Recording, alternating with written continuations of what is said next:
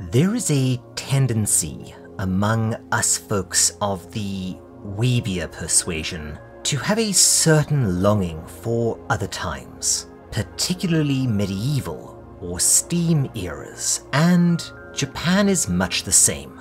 Everyone, from grade schoolers to old folks, have some nostalgia for a period they were never alive, particularly Japan's feudal eras. And Japanese media is full of this sort of stuff, from the eternally running tiger drama, which, as an aside, is apparently cursed. Seriously, look into it, it's kind of amazing. To oodles of movies, video games, and more. The days of silly hats and even sillier haircuts really do loom large in the collective Japanese unconscious. Of course, the image people have of these eras being times of chivalry, honor, and adventure aren't all that connected to the realities of said periods, which were in actuality filthy, nasty, brutish, blood-soaked, and full of horrific injustice, inequality, and suffering. And that brings us to today's topic, Shigurui, translated as death frenzy, although it combines the kanji for death and the kanji for going crazy, so it might be more along the lines of berserk. I wonder why they didn't just call it that. Oh, and this did get an anime release apparently that I wasn't aware of by, wait, Madhouse? The same folks that did that kick-ass Spawn cartoon. Holy crap, I'll be right back. Well, that was fine. Like, not bad, but yeah, stick to the manga on this one, folks. Anyway, Shigurui was based on a book by the absolutely legendary Norio Nanjo, who is, I guess sort of like the Japanese Wilbur Smith, writing sensationalized and absolutely brutal historical fiction of dubious accuracy, but amazing entertainment, especially samurai yarns, and was in turn written and drawn by Takayuki Yamaguchi, who I've never heard of before, but I really should try and find more stuff by. And by the way, you should all read Wilbur Smith, especially his older stuff, especially River God and The Leopard Hunts in Darkness. Oh, and As a Falcon Flies. You know what, just read all Wilbur Smith's stuff before the ghostwriters came in. Wait, where was I? Oh right, Shigurui. It's interesting how the entire thing is structured in scenes and acts, much like a Japanese period play, only with more blood. It's also one hell of a story, so let's get started.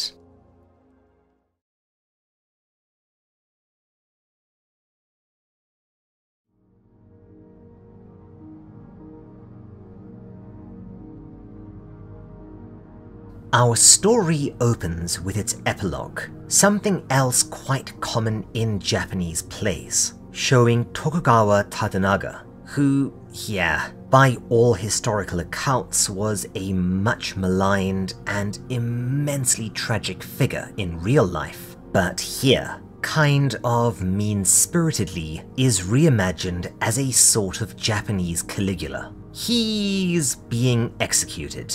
We'll learn why over the course of the story, and at this point, just let me say this much. Shigurui may be one of the most brutal things I've ever covered and I'll likely ever cover on this channel. I would say it's more disturbing than Berserk, and is actually close to the pitch-black magnificence of Blade of the Immortal in terms of sheer nastiness, and somehow goes beyond it in sheer gore. Now that I think about it, it actually has a fair bit in common with that manga too.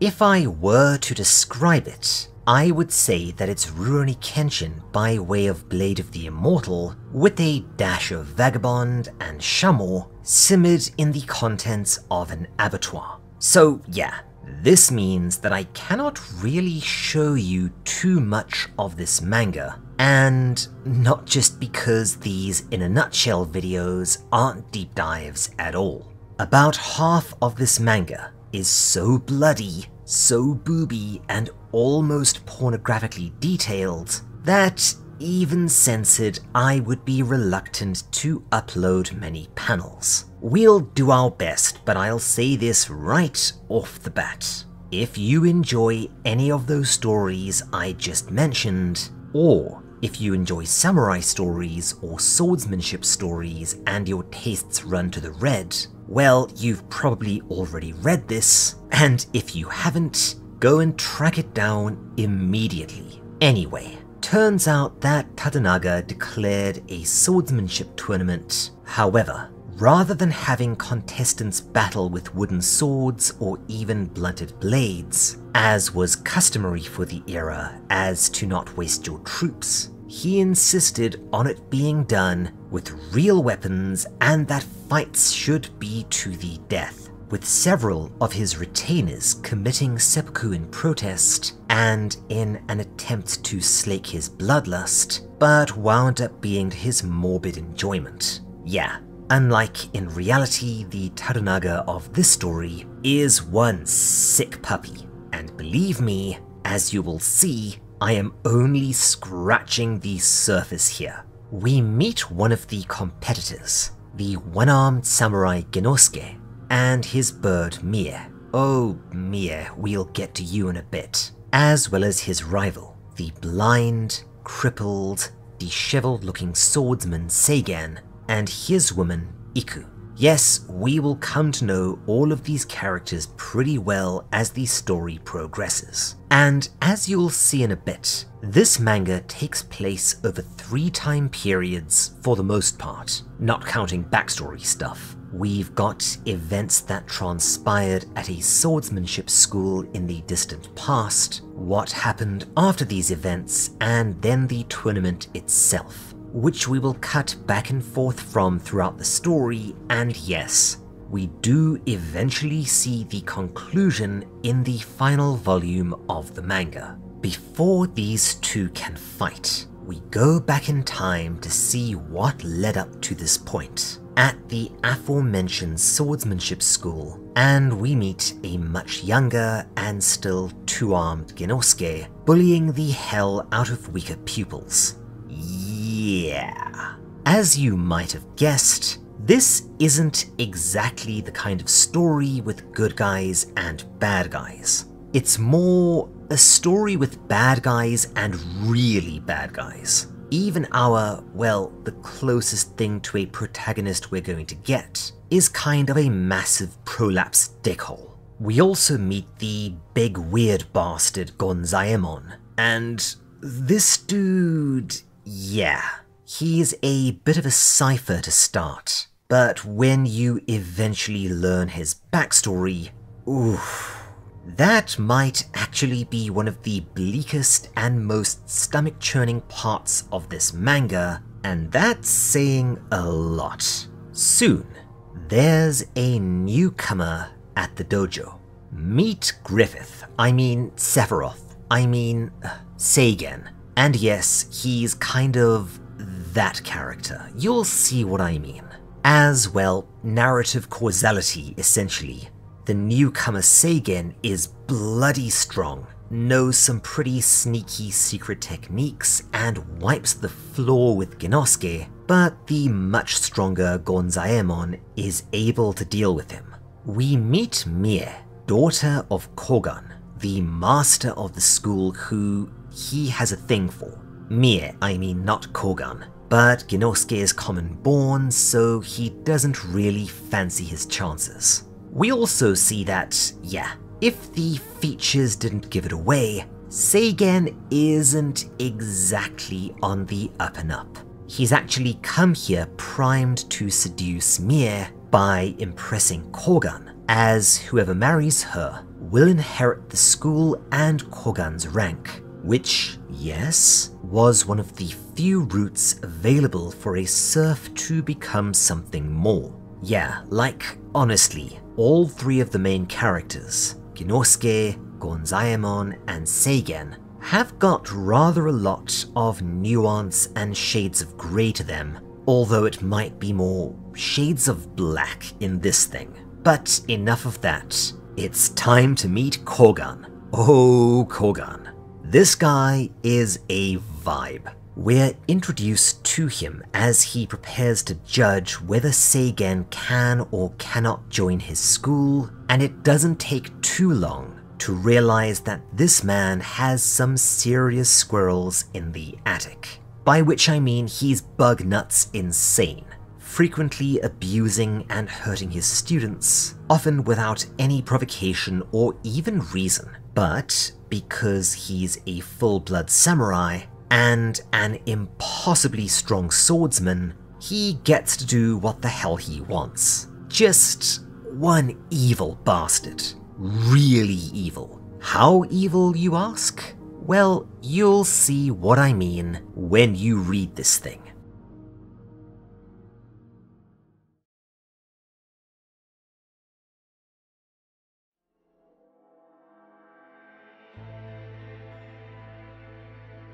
Later, after a good amount of time has passed, we see that Seigen is, not exactly the good guy. He's both kind of a scoundrel and a massive horn dog.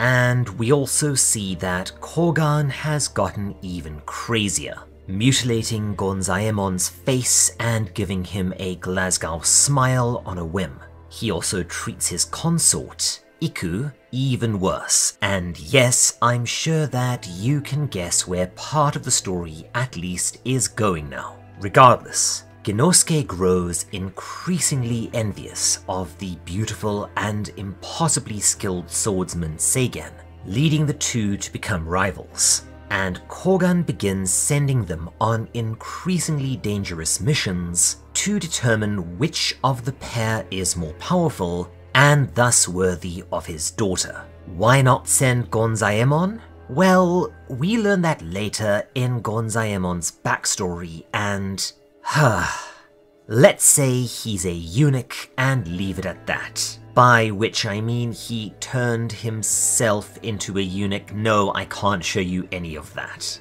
Ginosuke does do well for himself, but he's unable to eclipse the mysterious man, which makes him all the more resentful. Oh right, we also learn quite a bit more about Iku, the master's unfortunate consort, who he always mistreats, but is also insanely jealous about, as well as, you know, howling at the moon insane most of the time. And we also learn that she became increasingly isolated after Kogan began secretly killing anyone, even dogs, that showed too much interest in her, to the point that nobody wanted to associate with her at all, as they believed she was cursed. We also learn a bit about Seigen's ignoble and bizarre backstory, which, again, complicated.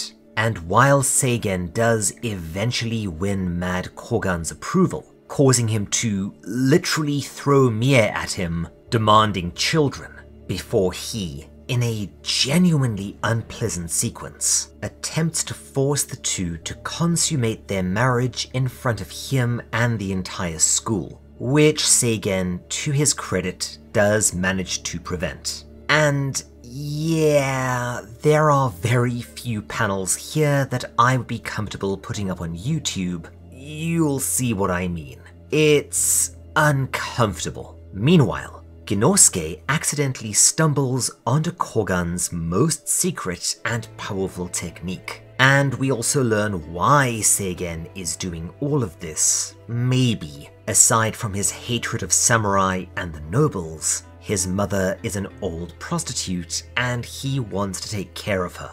However, we also learn that Seigen is kind of unstable, and despite Mie, has been banging Iku throughout all of this, which Kogan later learns of via a dream. Don't overthink it. Portents and the like are common in this sort of samurai story, and after he determines this, he mutilates one of her breasts in another very uncomfortable sequence. Sure enough, As you'd likely expect, the other students, but particularly the fanatical and now seriously everyone in this story is bonkers Gonzaemon, to declare a mission of vengeance against Seigen. They do this by isolating him and luring him to a secluded location under the guise of being inducted into the secret technique, where Genosuke beats him using said technique. And of course, it all turns out that this was a plan to betray and punish Seigen before gelding him. Look it up.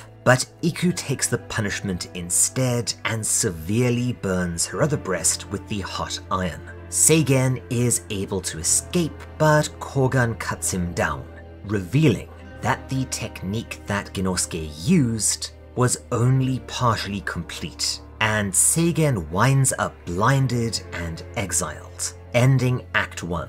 By the way, we're only 3 volumes deep into 15 here, folks.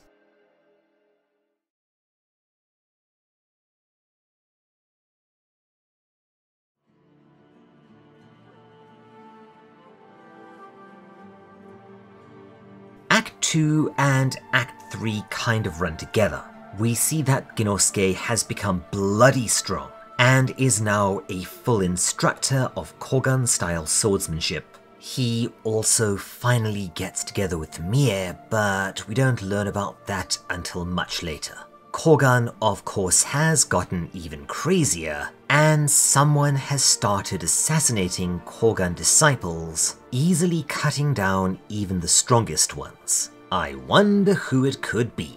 Yup, Seigen's back, and I am not even going to try and explain this, because we'd be here all day, but it makes a kind of sense. He now has his own version of the secret Kogan technique that, while bonkers and bizarre, might be even stronger. A lot of other things happen here. Seigen continues to hunt Kogan's school, Kogan, Gonzaemon, and Genosuke hunt for him. We realize that Iku followed him, and he wound up at a strange guild of blind people with a surprising amount of resources and pull with the nobility, provoking a war between the Guild of the Blind and Kogan's school. This does lead to some pretty awesome fights, and we get to see Kogan square off against Seigen at last. Yeah, by the way, Act 2 is where the art in this thing goes from kind of meh to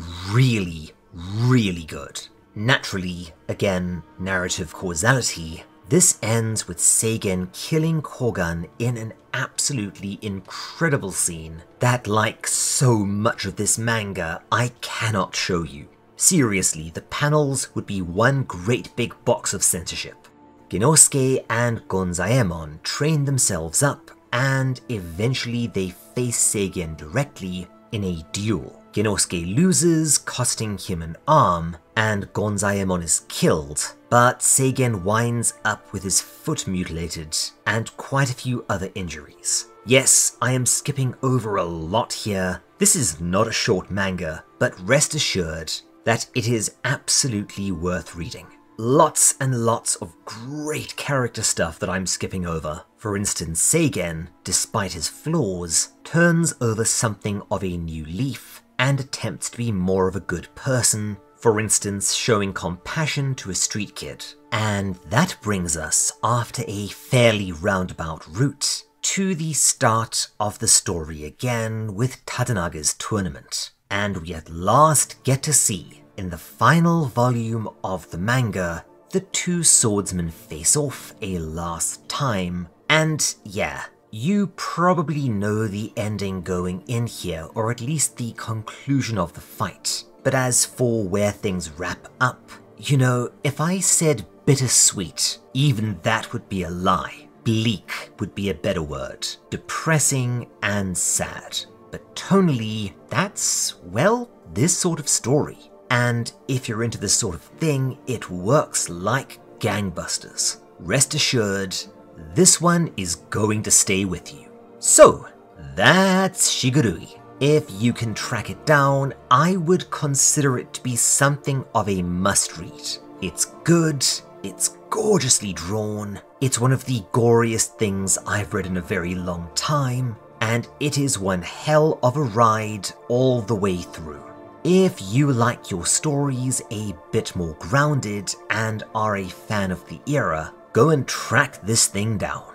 Just keep in mind that only those with very strong stomachs need apply. This can be one dark, sick puppy of a manga at times, but it almost never crosses over into squick the way similar manga do, which is a definite positive. Next week, something a bit different and a lot scary. Until then, before we finish for the day, I want to give a huge thanks, as always, to my fantastic patrons. Jake Reagan, Piece of Yeast, El Spresso, Cheerful Satanist, Starwin Marwin, Question Man 6, Kel Core, Jacob Ramsey, Crazy, Opinion Custard, Wargle, Inukie Koji, Rose Montgomery, Lance Goebel, Paul Norberger, Rafferty,